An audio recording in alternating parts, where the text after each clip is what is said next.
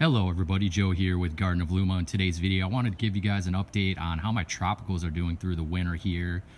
We're into January now here in the Phoenix, Arizona area. I'm in growing zone 9B. And it's been a pretty mild winter so far. It's been like the perfect winter for fruit trees. Cold enough to get that chill for the stone fruit type trees, but not too cold for like the tropicals. I think I've dipped down to about 30 degrees a few times, but we've been consistently around like maybe lows of 35-ish, so it does still get cold. Here's my soursop tree. I want to start with the ugly first. As you can see, it's thinned out quite a bit, which shouldn't happen for a soursop tree. And you can see kind of, let me come around here. This top here is pretty bare, which isn't good. It does still have some leaves on it, but has definitely suffered this year as I've left it out here in the cold. Typically I've brought this in on those cold nights, but this year I've just decided to leave it. It's about 4 years old, and I've just gotten tired of moving container fruit trees around in and out of the garage. I've had some back trouble, so we'll see how it goes, if it makes it or not. I'm not really sure, but looking rough but still alive. Here is my Java de Cabo. You can see all the bird poop all over this thing, but it's been fine, no issues whatsoever. White sapote next to it's been totally fine, starting to push out flower buds. These can handle a good amount of cold. I'll show you this canistel here. This is the one I have in a pot. I have a couple in the ground, but they're fine. As well as you can see, this one's been fine. The only damage really I've had was from the summer right there, the summer scorch. Other than that, no issues really at all.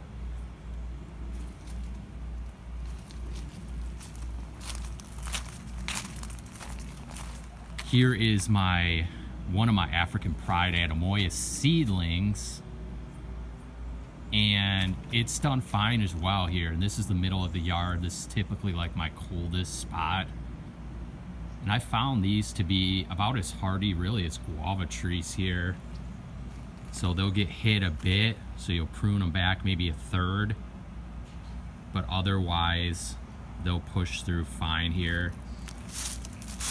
This down here, this is cold damage. You can see when they get like this grayish color and burnt, that's definitely cold damage. But otherwise, I mean, it looks pretty good here.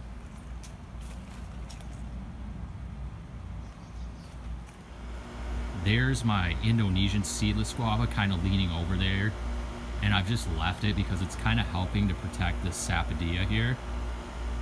But I will prop that back up there. It wants to grow into that sun right there in that opening, so that's why it kind of leans as it grows. But really, it's pretty green, no real damage on that. My sapodillas have been fine, which I'm somewhat surprised. I thought these would be a little bit more sensitive to the cold than they've been, but they are older trees too, so they aren't, you know, like newly planted or very young. I also see here my first sideless woods fruit starting there, so I'm excited about that. I hope it holds on, so I have not had any fruit on the sideless woods yet.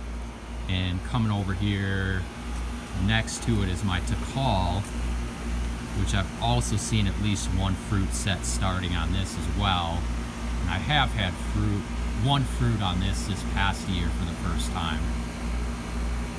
And this also looks pretty green. It's got a block wall here, but it is east facing, so it doesn't really get too warm late in the day. And then it is kind of open here to winds, but there is a lot of concrete around, as you can see, houses and stuff, so maybe that's helping a bit, but no real damage at all on that. Here's my mess of a structure here that I got going on for my mangoes, and I do have my sugar apple in here as well. And I did forget to cover it last night and it got to about 33-ish. So it got a little bit colder than I expected. It was pretty nice the last couple days, so I opened it up a bit.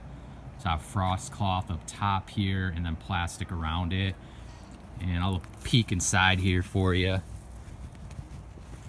I mean, everything in here is just totally fine. No real issues at all. And I've only put the heater in there on 2 nights. I had it going when we had a frost warning. Got to about 30. That's really been the coldest it's been so far this year. That definitely could change, but hopefully it stays about like it's been. Here's my Peruvian white guava. Again, no major issues on it. You can see some signs of cold. It tends to get these darker, or it'll get this paler green look to them before they turn brown and die, but hasn't been too bad. Same with my Barbie pink guava here. This one definitely shows that color a lot more than my white guavas do.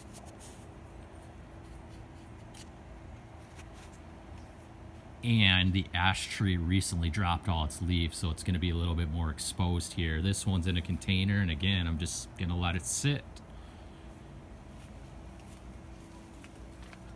My Jamaican cherry here has suffered a bit. You can see more of the yellowing and stuff. Some burnt foliage.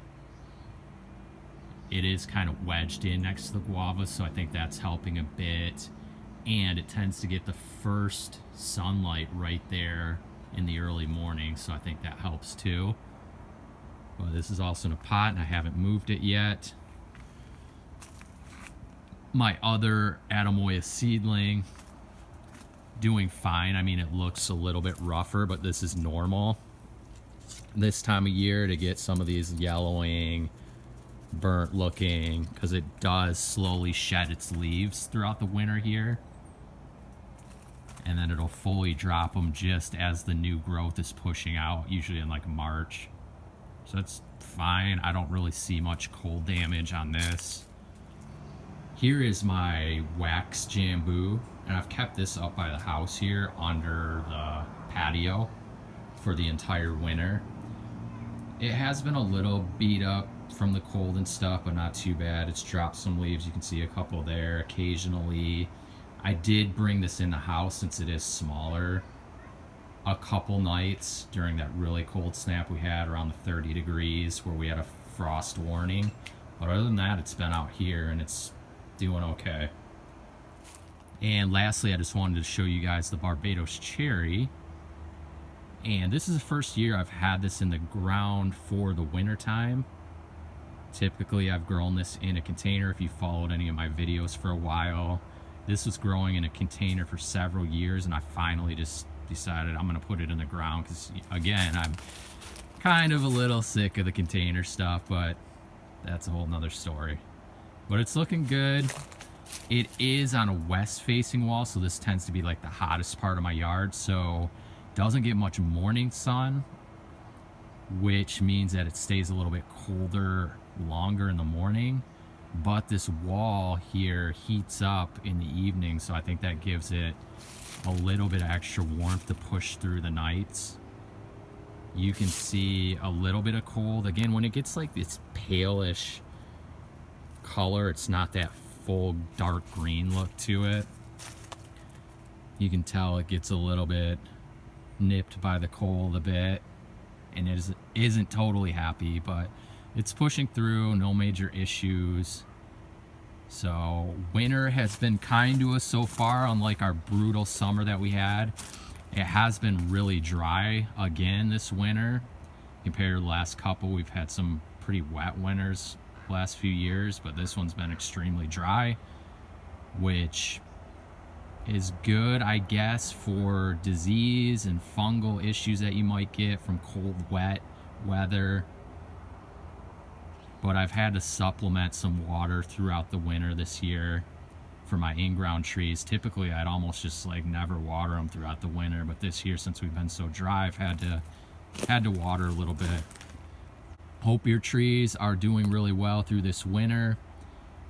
Check me out at gardenofluma.com for more tips on gardening and growing fruit trees, especially in hot, dry climates. Thanks for watching.